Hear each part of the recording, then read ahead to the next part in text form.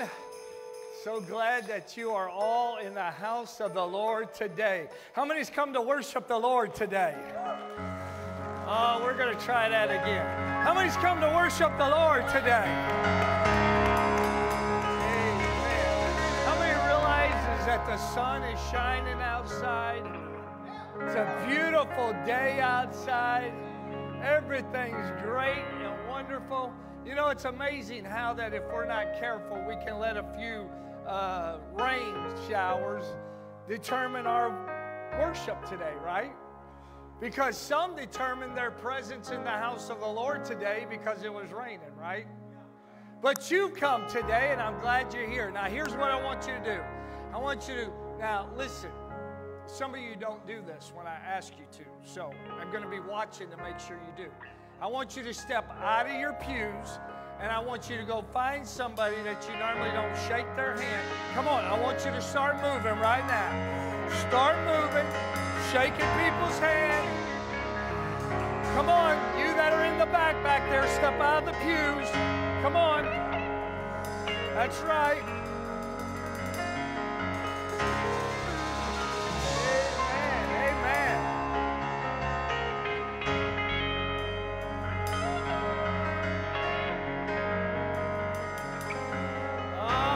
This is a good day. This is a great day. Come on, this is a day that the Lord has made. What a wonderful, wonderful opportunity that we have today to enter into His gates with thanksgiving and into His courts with praise. Of course, today is our Mission Sunday. And Brother Darrell is going to come and just share a very few words, and then he's going to pray over our missionaries. And we want to just reach out to the Lord right now, call upon our missionaries, because you see, we have men and women who felt the call to leave the comforts of the United States and to go and spread this beautiful gospel that we love so dear. And so Brother Darrell's going to come and just share a few words. Good morning to everybody. Today is a blessed day. You have a great opportunity today to bless our missionaries. We're right here at the last week of 2019. And out on the table today I have two papers discussing the two of our missionaries. One from Guyana and one from New Caledonia. Stop by the table and pick up one of these papers. These missionaries have gone and they are spreading the Word of God all over the United States. So our missionaries are important to us. And as we close out this year, let's bless our missionaries today. I know we've gone through Christmas and we're getting ready to go through New Year's, but let's not forget our missionaries here at the end of the year.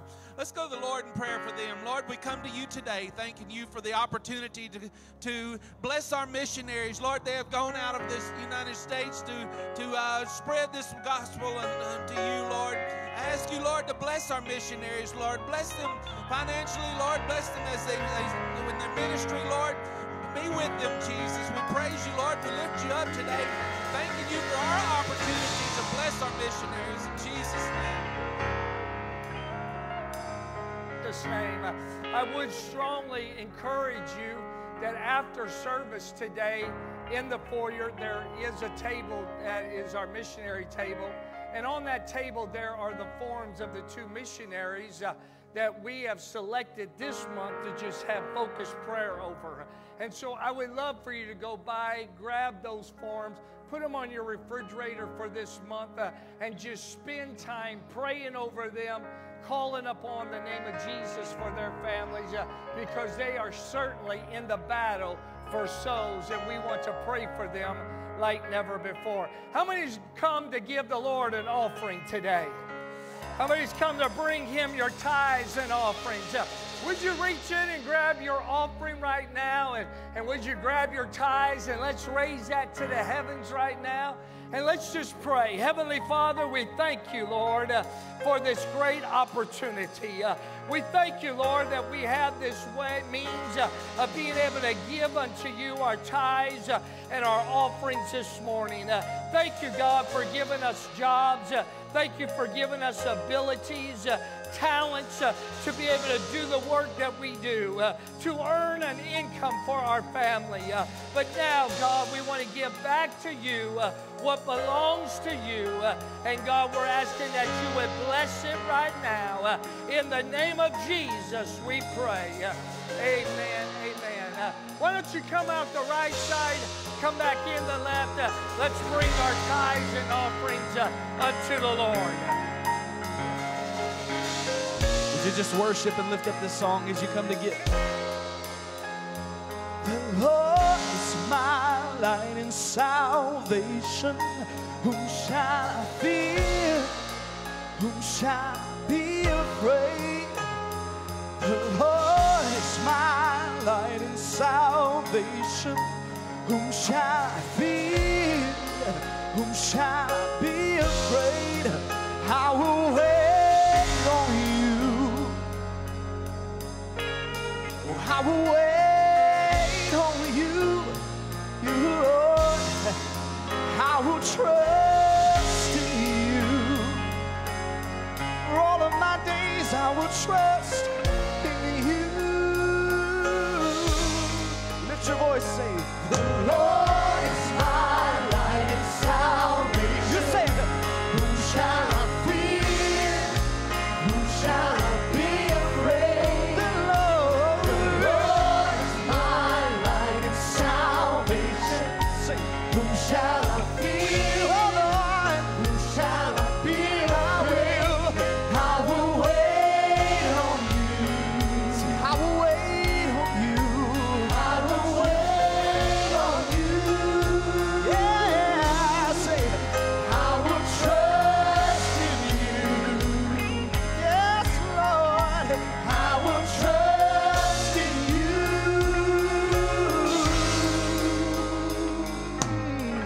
I will remain confident in this. I will see the goodness of the Lord. Yes, I will remain confident in this. I will see the goodness of the Lord. The Lord is my light and salvation. You say, whom shall I fear? Whom shall I be afraid? The Lord is my light and salvation. Whom shall I fear?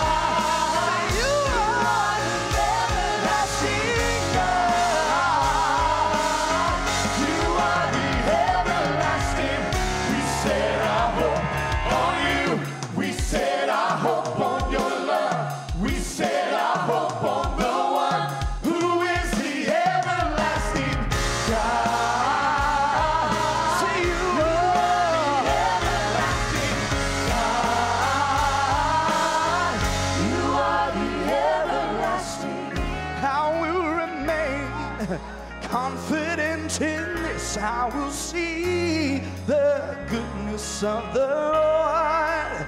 Lift your voice and say, I will remain confident in this. I will see the goodness of the Lord. One more time, lift your voice. I will remain confident in this. I will see the goodness of the Lord. Oh, I will wait on you. Oh, I will wait on you. Yes, Lord, I will trust in you. For all of my days, I will trust in you. Yes, Lord. Somebody lift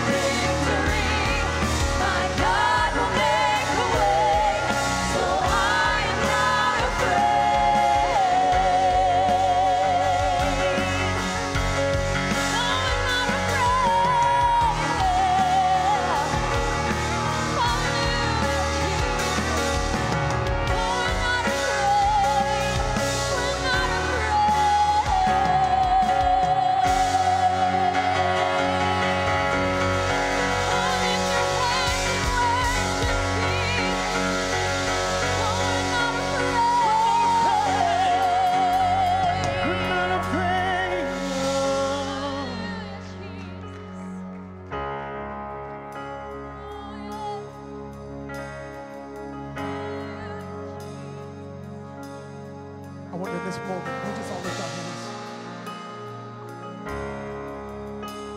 God, we can walk into any battle, in any situation unafraid because we know the end of the book.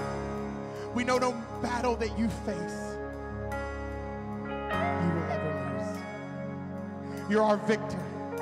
You're our champion.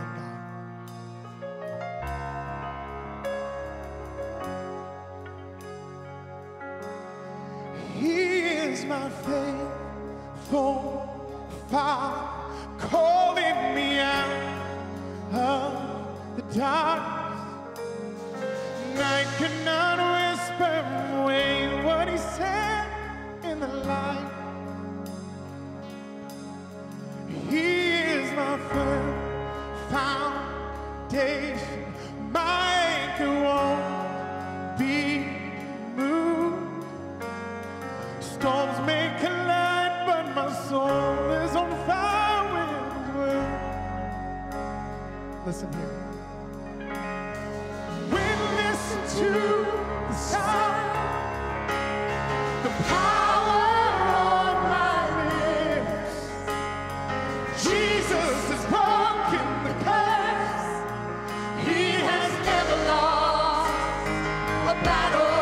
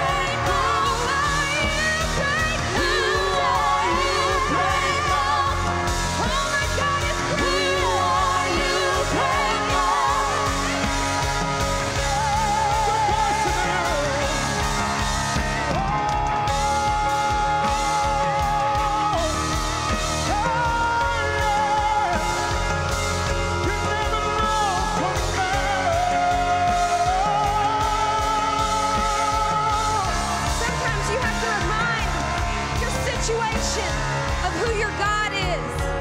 You ever heard that where they say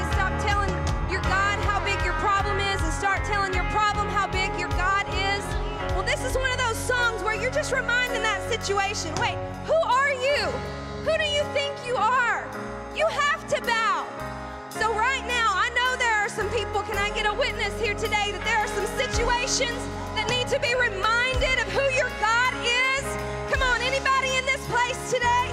We're going to sing this part again and say, who are you, great mountain, that you should not bow low to the King of Kings? You are defeated. He said, you can say, be thou removed and cast into the sea. Is anybody going to cast a mountain into the sea this morning?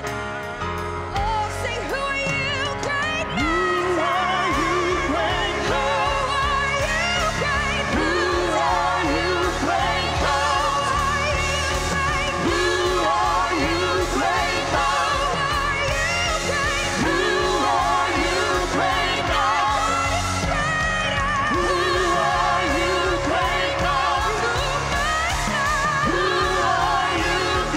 mountain? To the King of Kings, the Lord of Lords. Who are you, great mountain? Our God is greater. Who are you, great mountain? Who are you, great mountain?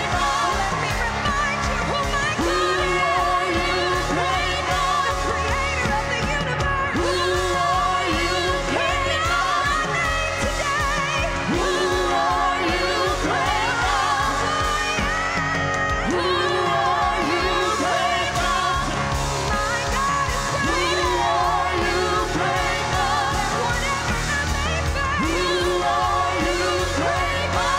My trust is in you, Lord. Who are you, great mountain? We listen to the sound of power on my lips. Jesus broke the curse. He has never lost a battle. Sing that with me, say.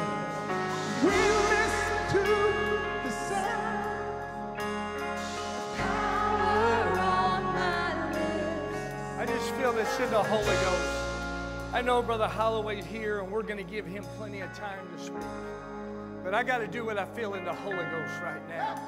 I feel like there are some of you that are facing some serious mountains right now. This is the last Sunday of 2019. And we're getting ready to go into 2020. And some of us need to make up in our mind right now, I'm giving this mountain to the Lord. I don't know who you are, and I don't know what your mountain is, so I'm not asking you to speak your mountain now, right now. But I'm going to ask you to move out of your pews right now. If you're here today and you need God to do a miracle in your life, you need God to heal, you need God to set free, you need God to pull down a barrier, a wall. Maybe you've just been fighting some things in 2019 that you are so tired of fighting, and you're saying, today I'm giving this mountain to God. Today I'm surrendering this to the Lord. I'm not walking into 2020 with this on my back. I'm not walking into this new year feeling this way, with this mindset, with this thinking. I got to be really careful because I could bust out in my message that I'm going to preach next week, because I haven't preached in about 8 or 9 weeks. But I'm going to tell you something. It's time that we get a mind change around here. And it's time we look at that mountain and say, mountain, you can't control me. Mountain, you can't rule me. Mountain, you don't have the authority over me. I don't know who you are, but I want you right now, I want you to gather in as close as you can. Come on, because there's power in this place. There's power in this house. And I want you right now, I want you to raise those hands to the heaven. Come on, Mike. Come on, Jody. Come on. All over this place right now. Come on, I want you to surrender.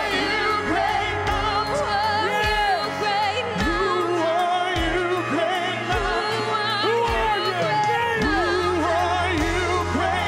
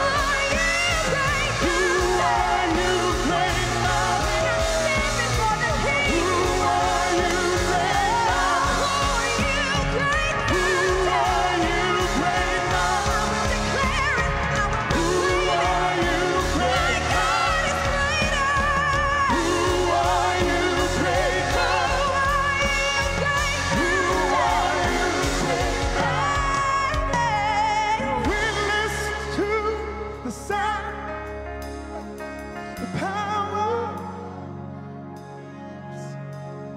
And Jesus is brought.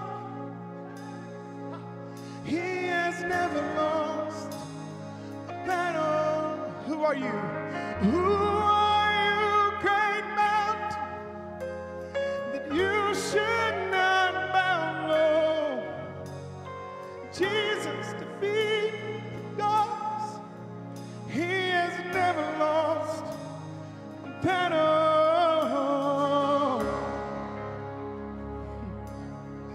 He's never lost a battle. He never will.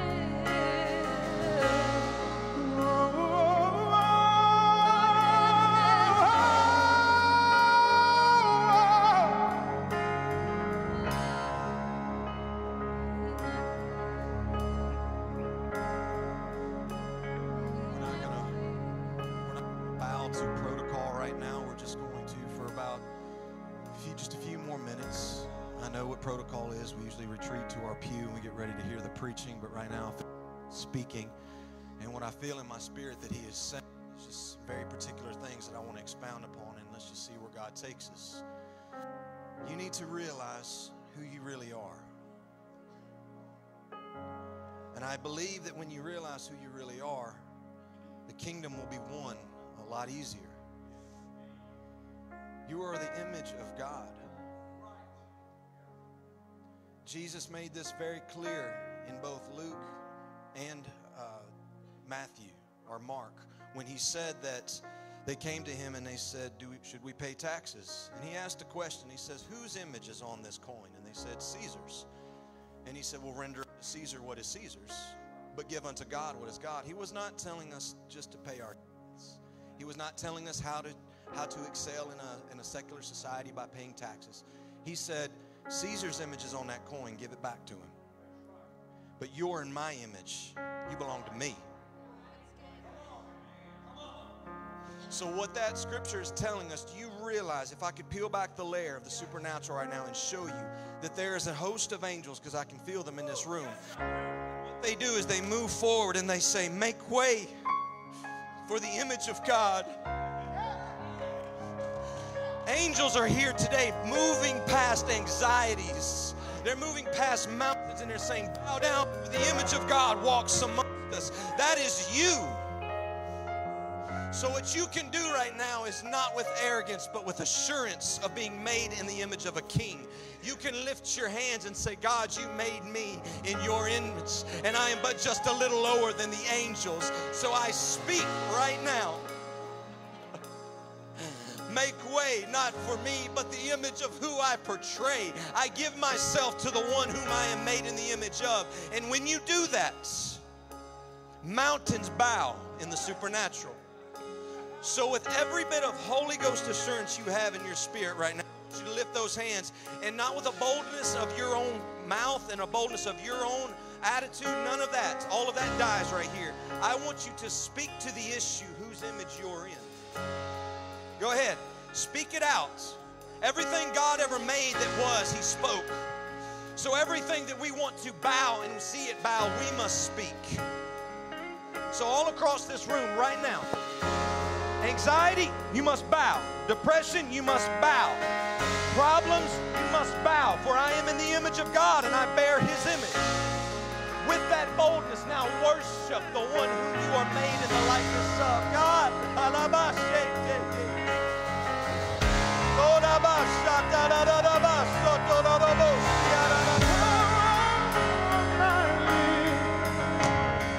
Jesus is brought.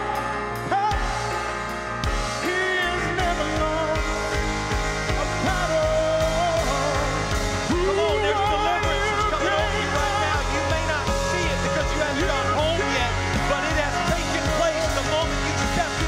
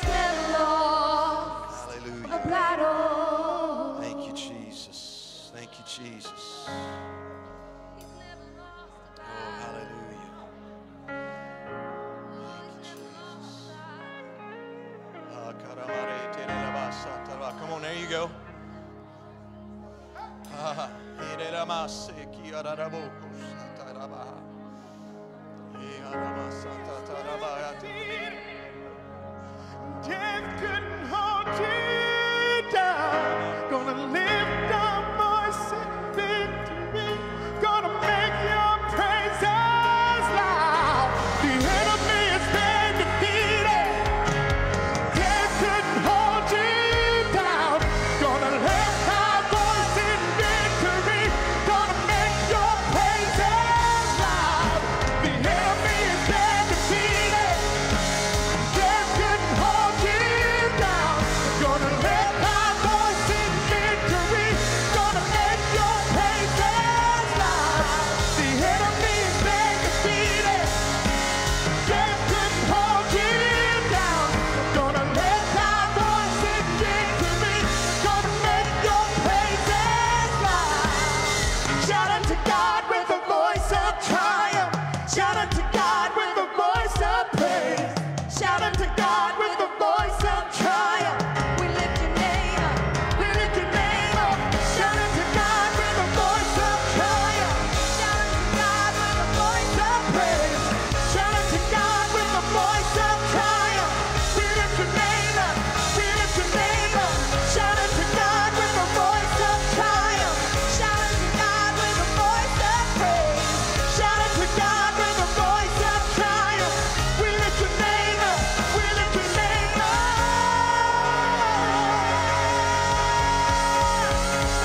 Thank you, Jesus. Thank you, Jesus. Oh, hallelujah. Praise the Lord. Thank you, Jesus. I feel an assurance in the Holy Ghost of what God has given me to minister today. And I'm thankful when He does that, because that means He loves people enough to give somebody a message for them. This isn't about the preacher. This is about the people that the Lord is speaking through the preacher to. And I'm thankful to be that preacher today. If you can make your way back to your seats, I believe that the Lord has already begun a work in this place. I feel like He's planting seeds of mercy. He's planting seeds of His identity into people. And I believe that the Lord is going to do something exponential in the lives of people this afternoon, because that's what God loves to do. Amen. I'm going to be reading from 1 John chapter 2. It'll be on the screens, but if you're a little old-fashioned and you like to turn to your Bible, that's perfectly fine and encouraged. Amen. I'm so thankful to be here. Pastor Manning, this year, my wife can attest to this, the more I read about anybody in the Bible, and the more I read the Bible, and the more I seek after God, I'm finding a very common thread that is woven through the entire book from Genesis to Revelations, that this thing is really pretty much just all about people. And the common thread through the Gospels is, how much are we going to really love those people? And this may not be a revelation for the type blues in the room. If you've ever done the colors test, if you don't know what I'm talking about, go and look it up on Google. But I'm a type green. I'm more about knowledge than I am relationships, and this is a revelation for me. And I have fallen in love all over again with preaching this year. I've been preaching for 14 years, and I've just fallen head over heels in love with it, because this is really the only place where I know how to love a whole room at one time. Through preaching is the only way that I know that I can hug an entire congregation at one time. After the pulpit, I enjoy hugging individuals, but this is really the only place where you can just love on the whole room. And I've just fallen in love with preaching for that reason. And that's what I want to do today. I want to love on this entire room, not the love of Aaron, but the love of Christ that is in me for this room, because that's what God has given me. I want to give you an assurance today. And in 3 days, we're going to move forward into a new year. And all that tells me is that time keeps ticking forward, but that doesn't mean people do. And we'll hit 2020 in 3 days, and that doesn't mean that you moved forward. That just means time is still going. And I think the hardest thing for us to cope with as finite beings is the fact that time marches on, even though we aren't able to march on sometimes. This was one of the hard lessons my wife and I had to learn, was that time just keeps going on unapologetically, even though we want to stay where we are. And we feel like there's pieces of us that are left in the past. Time is vicious. But today, what I want to help you to do at your own pace and God's timing in your individual lives, I want you to move forward today. And there's really only one way we can do that. We need to have a revelation of the blood of Jesus. So 1 John 2, I'm going to read from verse 1. I give honor to your pastor, Pastor Manning, Sister Angela. I love y'all. I'm so thankful for y'all. I really do love this church. I'm thankful to be here. Not that my opinion matters, but I turned to my wife and I said, this is a good church. You know that already, though, don't you? I hope you do. 1 John 2, verse 1, it says, "My little children, I'm writing these things to you so that you may not sin." But then he gives an addendum because he understands life, and he says, "But if anyone does sin, we have an advocate with the Father." The word advocate there is the Greek word for parakletos, which means one who defends in a court of law. That's its literal meaning. Listen who the advocate is. Jesus Christ, the righteous. Then it gives this long word that a lot of people don't really know, myself included, that we kind of glaze over. He is the propitiation for our sins. That is just a fancy word for appeasement, because there is a wrath of God, but all of it was poured on 2 beams of wood and on one individual. He was what appeased the wrath of God. The literal Hebrew meaning for that word is mercy seat. So God Almighty sits on the man Jesus as a mercy seat, and he can only view you through Jesus. For our sins, and not for ours only, but also for the sins of the whole world. This is good news. Anybody familiar with the word the gospel? It means good news in the Greek word evangelion, which literally means there is a king now that is above every king, and he is going to abolish every law that has held us bound. That is the good news. So I want to talk to us about that today, and I want to use this title to keep us on track: The Trial That Changed History. Look at somebody right now and just say, I'm on trial. Now, if you lay your Bible aside, I want you to lift your hands, and I want you to focus all of your mind, all of your spirit, all of your flesh right now. I want you to focus it on the forgiveness and the love of God. That's what we're going to do right now. And I want you to speak to him right now and thank him for his blood. And hopefully before this service is over, we'll get a revelation of how powerful that blood is.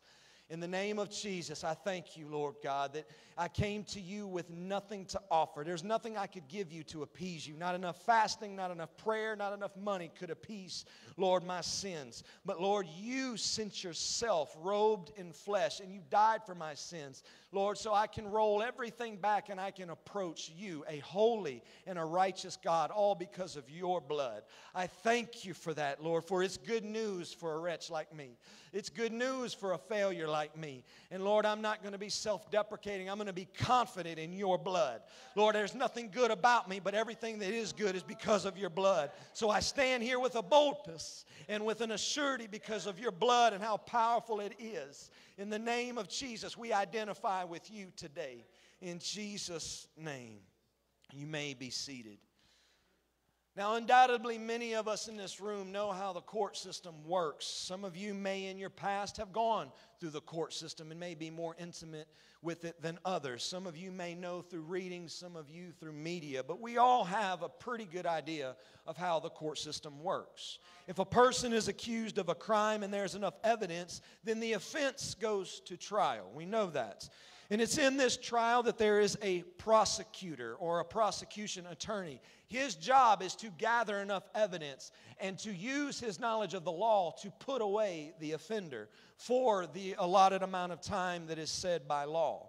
But also in this exact same courtroom, there is also a defense attorney. His job is to cross-examine witnesses and to gather equal amount of evidence and to appeal before a judge and a jury of peers so as to get the accused off of the crime. And it's in this room where a diplomatic battle ensues between these two knowledgeable individuals of a prosecutor and a defense attorney. But however, in this battle, they're not battling with swords or spears. They're not putting on boxing gloves and entering into a ring. They battle with their wits and their knowledge of the law. They are using the law to either prosecute or release the person that is on trial. And it's in this room where a judge or jury will listen to the defense and the prosecuting attorneys, and they will gather all of the evidence, and they will base a decision off of what the prosecutor and the defender brought before them. And we all know the traditional dropping of the gavel as the sentence is given based off of the evidence that is brought forward. It's in this room where people stand helplessly between a prosecutor and a defender. It's in this place where the person will often not say a word because they are not as knowledgeable of the law as the two people that are either prosecuting or defending. You sit there helplessly, having faith in your defender. Amen? And often loathing your prosecutor. Because there's one thing on your mind as the criminal. I want freedom. And you will pay often in the world big money for good attorneys based off of their track record. And somebody who can get more people off of their offense that they committed, they will pay bigger money. And they become in higher demand because of their ability to get people out of trouble. When a good defense attorney does his job, the judge and jury will come to a conclusion. They will drop the gavel and they will say, we drop all charges, for there is not enough evidence to convict this individual. And that person, whether they committed the crime or not, can walk as if nothing had ever happened. They then must get over their own conscience if they committed the crime, but as far as the law is concerned, they are free.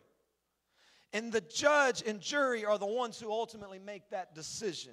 Some famous criminal defense lawyers include Jose Baez for the acquittal of Casey Anthony, who was accused of murder. Johnny Cochran for the acquittal of OJ Simpson, who was accused of murder. Thomas Messereau for the acquittal of Robert Blake, who was accused of murder. These, along with many others, shook America. And they have gone down in history as trials that have changed history, because all of America knew these three individuals were guilty. Yet, because of a good defense lawyer, they were able to walk free. Now, whether they're free in their mind, whether they're still dealing with guilt, that's entirely up to them as an individual. But as far as the law is concerned, the law has said, go forth, do what you want to, go live in society, be free. All because of a good attorney. Today, the trial of the century, of the millennium, of the eon is going on right now. And every single one of us sits right here helplessly between a prosecutor and a good defense lawyer. Just in case you think you're squeaky clean and everything is perfect in your life, you're a good old boy and you're just a good little gal, let me just give you scripture that says otherwise. Romans 5:12 says, therefore, just as sin entered the world through one man, and death through sin, in this way death came to all people because all sinned. All of us are guilty. Romans 3:10 says there's none righteous, not one. Romans 3:23 says all have sinned and fell short of the glory of God. All of us are sitting in the hot seat helplessly between a defender and a prosecutor. Our prosecutor, we know who our prosecutor is. By the way, did you know that the word Satan or Satan in Hebrew is not a fancy name? It is a literal word. It is one, its definition is one who accuses in a court of law. Devil in Hebrew, devil, is simply someone who slanders someone else. I tell people all the time, if you're gossiping or slandering, you're demonic. By definition of Hebrew words, it's demonic. But his name literally means one who prosecutes or accuses in a court of law. We see him in every court proceeding. I can see him and I can discern him in the lives of people who hold their heads down. I can discern him in people who have been living for God their whole lives, who were baptized in his name, covered by the blood, filled with his spirit, and they still walk defeated. They're listening to the voice of an accuser, and they're tuned their ears out from the voice of a defender. Because when we really get a revelation that God is in a courtroom right now speaking on our behalf, we get a boldness about us, not by our own merit or virtue, but we get a boldness because we know there is one who defends. But our prosecutor, according to Revelation 12, he says he accuses the brethren day and night. He never stops. In fact, we see one of his oldest court proceedings. It was the trial of the century. He goes up into heaven and he walks up to God and he says, there's a guy named Job down here. And the only reason he's living for you is because nothing bad happens to him. The devil brought Job to trial, and he was gathering evidence against him. And he was saying, the only reason he's living for you is because nothing bad happens. I've gathered the evidence. I've watched his life. I have collected data. The only reason he's doing anything good is because nothing bad happens to him. And God Almighty spoke, and he said, I have more faith in him than he has in me. We forget about that sometimes, that God has faith in us. And God said, let the court proceed, and we will see who stands. God didn't have as much faith in Job's ability to stand as he did in his ability to quote law and to defend the one who was on prosecution.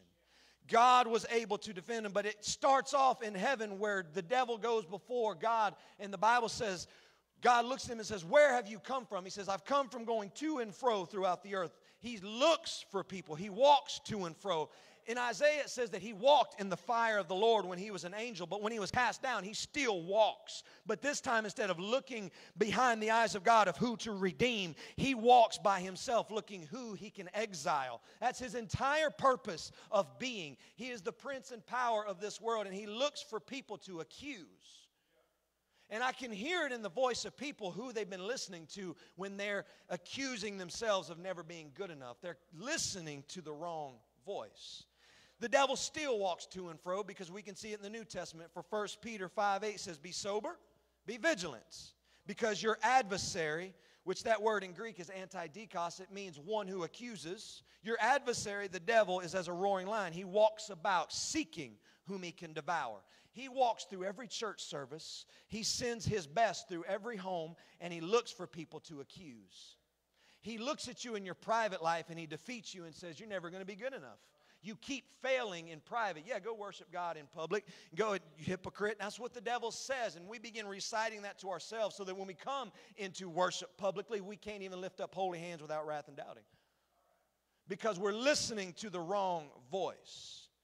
But I have good news. There's not just one attorney in this courtroom. For the opening scripture says we have an advocate with the Father, Jesus Christ the righteous. Advocate is parakletos. We have a parakletos to his antidikos. A parakletos is one who defends in a court of law. And he forever defends. And he has never lost a case. We have more faith in Johnny Cochran's ability to get O.J. Simpson off of murder than we have God's ability to get us out of sin. How can we have more confidence in a good attorney than we do in our advocate? No matter what we've done, we should be able to come into a house of God and lift up holy hands without wrath and doubting, because we have an assurance of who Christ is and what he did on our behalf. We should come in here with our heads held high and say, God, I have been made in your image. Your blood has covered me. Your blood has redeemed me. I am a new creature because of what you did on my behalf. This is outstanding news today, because we can come in here and we can be like babes in Christ as new creatures, not because of how much we do through our own endeavors of holiness, through our own prayer life and our own fasting. All that is just trying to appease a God whom the blood has already appeased for. God, through the man Jesus, was and will always be enough. There is nothing you can give to appease God. That's why we must have faith in the blood of Jesus. We have this advocate. And Jesus went on the trial that changed history. Brother Manny, he walked up to Pilate on trial. And the Bible says he opened not his mouth. Now, how can an individual as a defense attorney go into a courtroom, not say a word, and still win? How can he walk before this man and not defend himself, yet win the trial of the eons? You've got to understand Hebrew culture here for a moment. I love to teach, so let me just help you here for a moment. Do you know in the Hebrew language there is a word that means exile? It is gola. And then there's the word for redeemed, which is guela. There's only one letter difference between the two. It's the letter aleph, which is our letter A in the English alphabet. The letter A in Hebrew is always silent. So when you put that silent letter into the middle of exile, it turns it into the word redeemed. So Jesus walked before his accuser silent because he was saying, I am the olive. And if you can take my silence and put it in your life, then you will go from exile to redeemed. This is why he opened not his mouth. This is why he was led as a sheep to a shearer's dumb. This is why he didn't say a word, because in Revelations he said, I am the Aleph and the Tav. He said, I am the beginning and the ending. If you can take Jesus and put him in the middle of your exile, it immediately turns it into redeemed. And we get aggravated when God's not saying anything to us in our season of doubt. We often say, God, why don't you just talk to me? Why don't you just help me? Why don't you give me a word? Why don't you let somebody discern what I'm going through? Give them a word of knowledge for me. How many's done this before? It's in the moment of silence that God doesn't have to speak, because he's doing one thing. He's redeeming. When you're aggravated at God because he's not speaking, what he's doing is he's working on your behalf to take you out of exile into redemption. God did not speak during the Exodus. He sent plagues, and the people were like, God, just give us a word. We've got all this stuff raining down on us. We've got frogs. We've got pestilence. Just say a word. And God didn't say anything because he was redeeming Israel. Don't get frustrated in God's silence. Rest assured, his silence means redemption. Amen? Let me illustrate this for you. This is how the court system works. Brother, if you can come up here and help me. Pastor, if you can come help me. Brother, I'm going to use you too. You can come on up here. Let's see, I'm going to use you. Can I use you? I won't embarrass you, I promise. I don't believe in embarrassing people at church. Amen. I believe God's a gentleman, and I'm trying to be one too. So this is how this works. You're going to represent this entire room collectively. Can you do that? You're one individual. It's a tall order, but you can do it. I believe you can. So this is all of us. We're sitting on the hot seat right now. Then we have the judge who sits up here. And he stands up here. He's sitting on his heavenly throne. Pastor Manning, if you can just come up here. He's sitting on his heavenly throne. We have our accuser. I didn't pick you up because I think you're demonic. You've helped me a lot this afternoon by giving me a microphone and water, so I love you. But this is our accuser, okay? Now, sis, if you can go up there. Brother, if you can go up there. Now, what happens is we all sit from birth, born into sin, shapen in iniquity, born with a guilty conscience. All of us do. We all feel worthlessness. That's how we're born. And we sit here and we hear this voice constantly saying to us, we're born facing this direction. We face our accuser from the day we're born, and we grow in flaws and in faults. And then gradually, things just keep getting worse and worse and worse. And because he's constantly saying, you're never going to be good enough. You're not smart enough. You don't have the right last name. You're not from the right family. You'll never be a preacher because you're not a part of this elite crew. You're never going to do this. You don't have the resources. I saw what you did in private.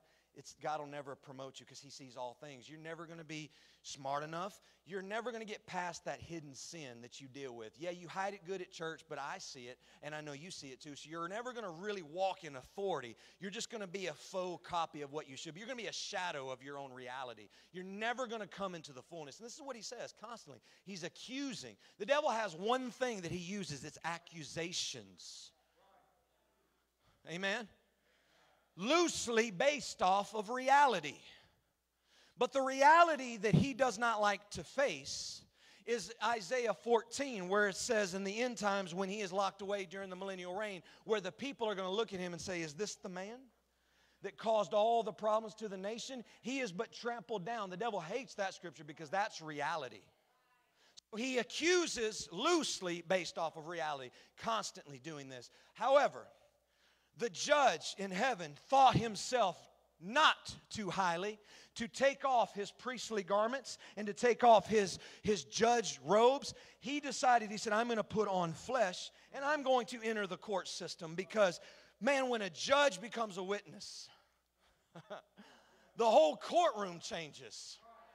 Because we know it's going to be one. If the judge has circumstantial enough evidence, then we know that he can get the person off of what he's being accused for. So the judge, God Almighty, says, I am going to come down into earth myself.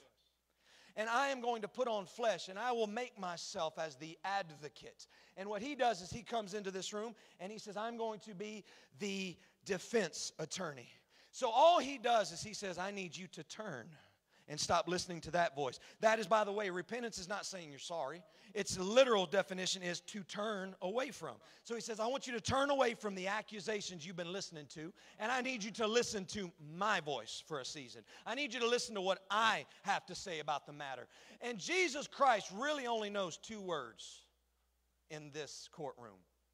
For every you're not good enough, there's a not guilty. For every not smart enough, there is a Not guilty. for every you're not from the right family, Not guilty. for every single moment of private sins, Not guilty. you are never going to make it. Not guilty. You got yourself up and you fell into the same thing again. Not guilty. You try to go to church to do better, but you go back home and you're worse than you were when you went to church. Not guilty. You go home, you mess up, you're from the family, you're gonna face generational curses. Not guilty. Father was a sinner, Not guilty. mother was a sinner, Not guilty. you're gonna be a sinner. Not guilty. You're never going to be able to get that job because you can't get your life in order. Not guilty. This is all Jesus knows. Is this good news or not? Is this what we've been living our entire life for or not? This should give us a boldness in the spirit that we have an advocate who really only knows two words. He's not sitting over here beating us over the head. He's not over here saying, dropping the gavel on top of us. He is constant. He is perpetual, never changing, forever merciful. And every single day that he finds a new accusation, there's new mercies he'll have. Because the Bible says he is rich in mercy. He is never going to run out of it. His bank account is full of it. He will always have enough energy to say not guilty. He's never going to get wore out with saying it because we are in his image and in his passion. This is the good news of the gospel, but it requires somebody to turn away from this. The law, according to the Bible, says he can get us off of any offense. Whether your mind gets off of offense or not, that's entirely up to you. That's what I'm after tonight. I'm here after your soul. Your soul is telling you I'm never going to be good enough. You need to move forward into listening to this voice more often. I don't care what your family did. I don't care what you did yesterday. The moment you turn and you say, God, I want to listen to your voice, and you turn away from that voice, you start taking baby steps. You may still be flawed. Be better tomorrow. When tomorrow comes, do a little bit better the next day. Grow in grace. We're beating ourselves up because we haven't finished the whole race in a day. But I can't put down smoking. I can't stop drinking. Drink less tomorrow. Smoke less tomorrow. The next day, smoke a little less, drink a little less. I'm just using the poster child sins. You can apply the rest. I'm depressed daily. Be depressed a little less tomorrow. Focus on the good things in life. And I know this is harder for some than others because of life situations. Stop looking at everybody else, though, and do a little bit better until eventually you're fully wrapped in the arms of Christ.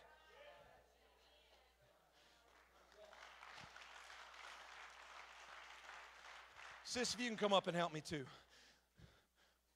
If you read in the Bible, it says that now the Old Testament made it really hard to stay in turmoil and to the death penalty was really hard to get because in order to receive the death penalty in the Old Testament, they had to bring forth 3 witnesses.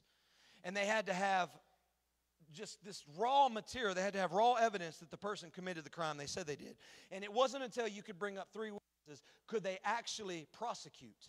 Because God never wanted to just kill people. And I know this whole eye for an eye, tooth for a tooth mess. I know, context. God was, with the law, making it harder to kill people. He was using the law in its moment. He was making it easier on women. And I know the Bible talks in the Old Testament about women not having rights and all that stuff. You should see what it was like before the law was given. The law was really benevolent. And then Jesus came and made the law even better. Amen? So we see that out of the mouth of 2 or 3 witnesses, let it so be established. That was a court contextual. That was a court procession. So this is what Jesus Christ does. He'll look at you and he'll say, okay, you're not convinced of what my blood did? Peter, come here. Because the Bible says we are compassed in Hebrews, we are compassed by so great a cloud of witnesses. The word witness is maturio, which literally means those who speak on behalf. Amen? You thought witnessing was just knocking on a door and inviting somebody to church.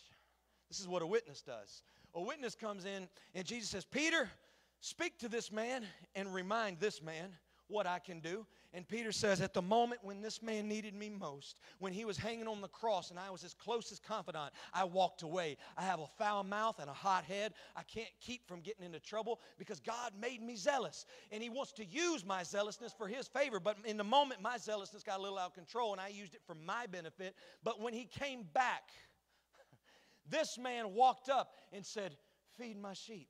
He called me to preach the message that so many people are repeating in Acts. How could he do this unless he is really the God of gods and the King of kings he says he is? His blood must really be as amazing as we think it is, because here I stand in heaven because of his blood. And if that's not enough to get you convinced, Paul, come here. I know you're a lady. I'm sorry.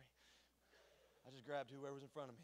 Paul, tell them what you used to do. And Paul sat there, and I can imagine in heaven, he bows his head for a moment, and then he lifts it with holy assurance, and he says, there was a day when I killed every Christian I laid my eyes on. I was a murderer for the sake of religion. I was a Pharisee, and I heard what Jesus thought about Pharisees. Yet there was one day where he graciously knocked me off of my high horse, and he called me to preach this gospel. And because of him, I was anointed to write 2/3 of the New Testament. And if the blood can do it for me, I know he can do it for you. And I'm reminding you from heaven that God's blood is enough. Mary, come, let's finish off this court so we can get him free today. Mary comes up, and Mary says, there was a moment where I was with every man in the town, yet this individual never laid an eye on me here on earth, but in heaven he had already seen me. And he walked up to me and just randomly drew a line in the sand, and he looked at my accusers. And he said, ye without sin cast the first stone. And because of this man, here I stand in heaven today. And if his blood will do it for me, I'm reminding you, he'll do it for this person. He'll do it for you. He'll do it for you. He'll do it for you. He'll do it for you. This is what the blood does. This is what the blood has the power to do. Yet, there is one more piece of evidence in this courtroom that will seal the fate of all of us for redemption. Jesus coming down as the judge looks at the prosecutor and he says, I have evidence that says he can be free today. And the devil begins to tremble because he knows he's already lost. The Lord looks at him and he says, I have blood that I found on the crime scene. You are going to be prosecuted for life, eternity locked away. I got it reduced to 3 days. Only I can do that. And your fingerprints were all over the crime scene because you are with sin. You did do the crime. You should do the time. But what I went ahead and did is I spilled my blood over the whole crime scene. So everything he says is always going to be traced back to me, not you. Why do you think we baptize people? Because Paul said when you go underwater, it's covering of the blood. And when that blood covers you, it washes away every fingerprint of where you used to be, what you used to touch, what you used to say, how you used to act, what you used to look like. The blood washes away. So that when the devil comes with accusation, he says, I have good evidence. Then he looks at the blood and he says, what happened? I knew that your evidence was everywhere, but now all I see is his DNA on the crime scene. Jesus is the advocate for his people. Thank you. I'm coming to a close. We need to understand this blood thing, and we need to walk in it. I was talking to my wife last night, and I told her, I said, we really don't have as much faith in the blood as we say we do. We're not as confident in Jesus as we say we are. Because if we were, we wouldn't be trying to fast to make him happy. Amen? If we really had faith in the blood, we would stop trying to pray 12 hours a day. And I'm not saying anything against that. I believe that's great. You pray to get Jesus, though. You don't pray to appease him. We're confusing what it takes to please him and what it takes to appease him. The only thing that can appease the wrath of God is the blood of Christ. You cannot fast enough, you cannot be holy enough to appease God, because your righteousness is as filthy rags. What we do when we're holy, what we do when we pray, when we fast and we seek him, we please him. It's a marriage. It's like when your wife makes your favorite meal. She's not doing that to appease you. She's doing that to make her husband happy. This is how I'm loving on you. This is what I contribute to the relationship. This is how I'm going to love on you. That's what we do as the bride. I am not a preacher to appease God. I'm following my call to please him. The only thing that can appease God on my behalf is his blood. We need to have real assurance in what the blood does. I am forever thankful that December 6, 1996, my father was preaching a message and conviction fell on me. And I went to an altar and I laid down.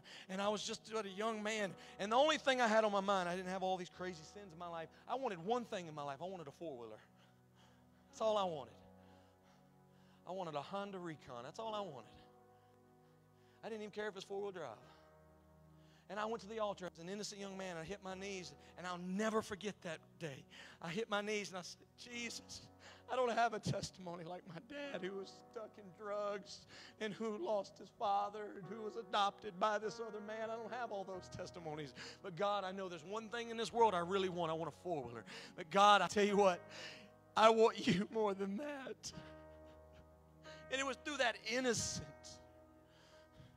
repentance of telling God He was the most important thing to me that the Holy Ghost fell on me December 6, 1996. And I began to speak in tongues, and I saw that God truly loves everybody.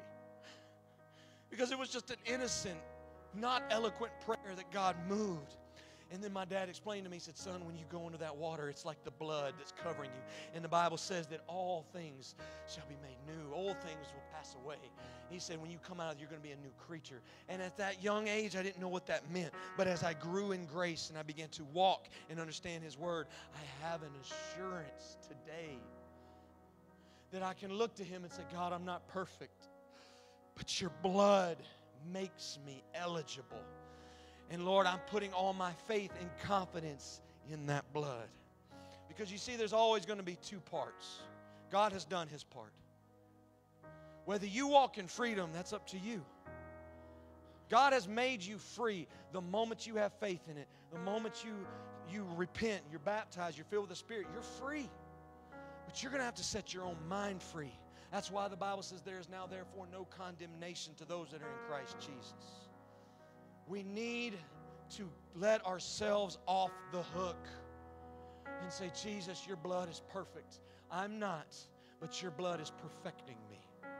I'm not perfect yet, but Lord, I know that you are helping me. You're moving me forward in grace.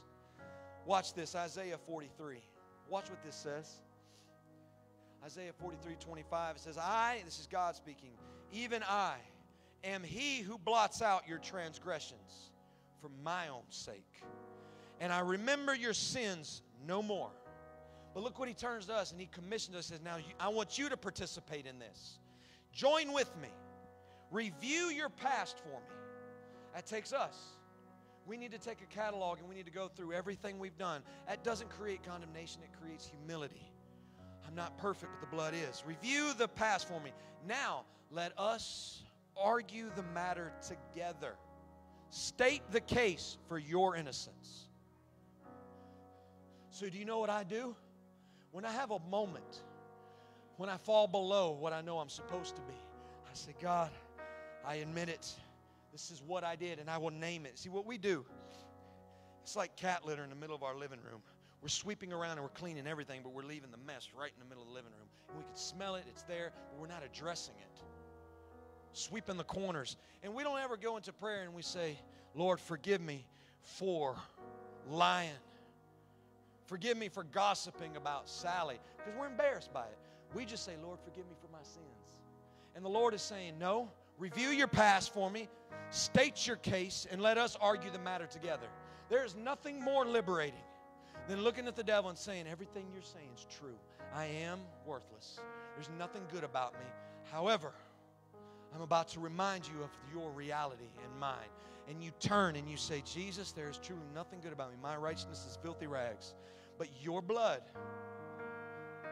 covers all of that. And you remember, the Bible says, my sins no more. So what you do when you're constantly living in defeat, the Lord's looking at you and He's saying, what are you talking about? I have forgotten that. You see, He has all power to forget. We just harp and hammer on His all-knowing side, but He's all-powerful too. That means He has the power to stop knowing. That's what His blood does. Revelations 12:10 says, then I heard a loud voice in heaven say, now have come the salvation and the power and the kingdom of our God and the authority of His Messiah. For the accuser of our brothers and sisters, who accuses them before our God day and night, has been hurled down. This is His current reality. This isn't future tense. This is what's already done. Your adversary has been beaten. They triumphed over him by the blood of the Lamb and the word of their testimony. Admit it. You deserve life without parole. But Jesus got it reduced to 3 days, and we can walk in newness of life now. I want us to stand, and I want to give you one more bit of evidence to set you free today. 1 John 1 says, if we confess our sins, He is faithful and just to forgive us our sins. Faithful. That doesn't change. That doesn't change through your insecurities. That doesn't change through your ups and downs. He is faithful. He is just to forgive us our sins. But look at Zechariah 3, verse 1 for me. I know I'm jumping around my scripture, but if you can pull up that very last scripture. Zechariah 3, verse 1, it says, then He showed me Joshua. This is in heaven, mind you. And it's taking place contextually as a courtroom where He's standing before 24 elders and He's standing before the judge. A man named Joshua, the high priest, stood before the angel of the Lord, and Satan standing at his right hand to accuse him. This is a court. And the Lord said to Satan, the Lord rebukes you, O Satan. The Lord who has chosen Jerusalem rebukes you. See, the church joined in with the rebuking of God. We need to be saying the same thing God is saying for sinners. He involved Jerusalem, the church. He said, church, come here, join with me in witnessing to this individual. Rebuke Satan. Is this not a brand that was plucked from the fire? Now Joshua was standing before the angel, clothed with filthy garments. And the angel said to those who were standing before him, remove the filthy garments from him. And to him he said, behold, I have taken your iniquity away from you, and I will clothe you with pure vestments. You know what he was saying in the most literal sense there? This is from AJ's literal translation of the Bible.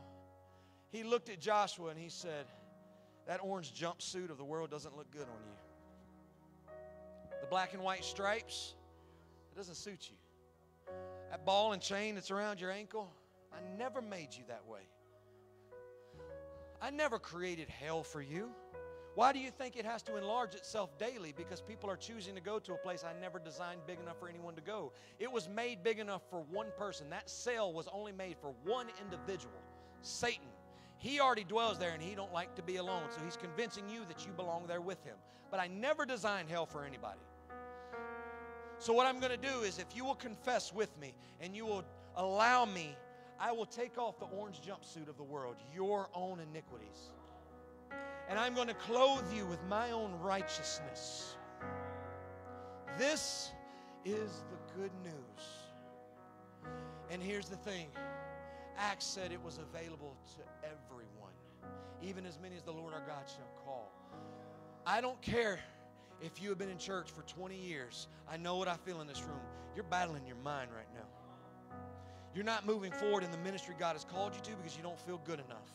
You're battling what's happening in your family right now, things you have not spoken to your leadership and your pastors. I know what I'm feeling in the Holy Ghost right now.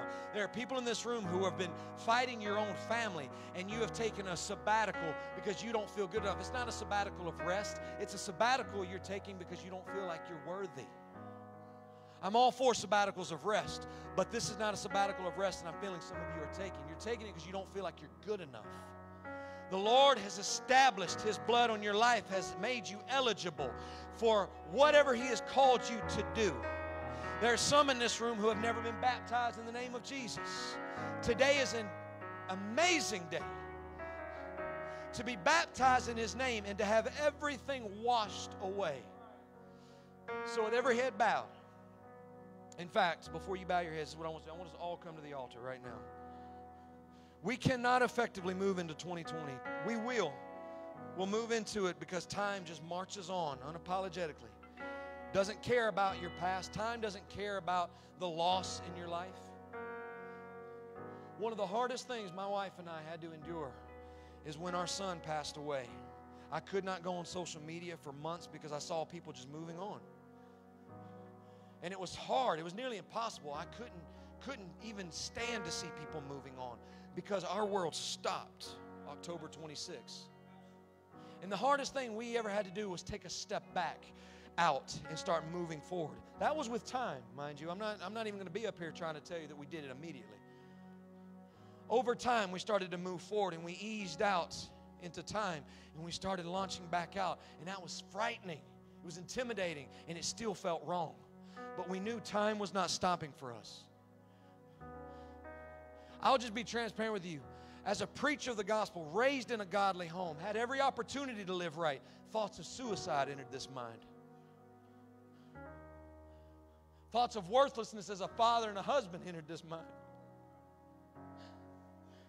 But there was a moment, I'll never forget it. I was in a house that wasn't my own, and I was sitting in my bedroom, and I sat on a couch, and I said, God, I'm worthless. I couldn't even rescue my own son. What kind of father am I? And the Lord spoke to me, and He said, you're in the image of me. You're a father like I am. And the Lord spoke to me. He said, stand up. So in that time, I stood up. My head was hanging down. And it was months before I could lift my head up. But the Lord started showing me the power of His blood. The blood has restored a damaged soul. And I stand before you today healing because of the blood of Jesus. So I have joined with a multitude of witnesses, and I will stand in heaven, and I will look before my brothers. When the Lord calls me and He says, Aaron, enter thou into heaven, my good and faithful servant, I will stand there and I will peer through, and I will be speaking on His behalf, and I will say, He deserves to be here as well, because if the blood brought me, it should bring him.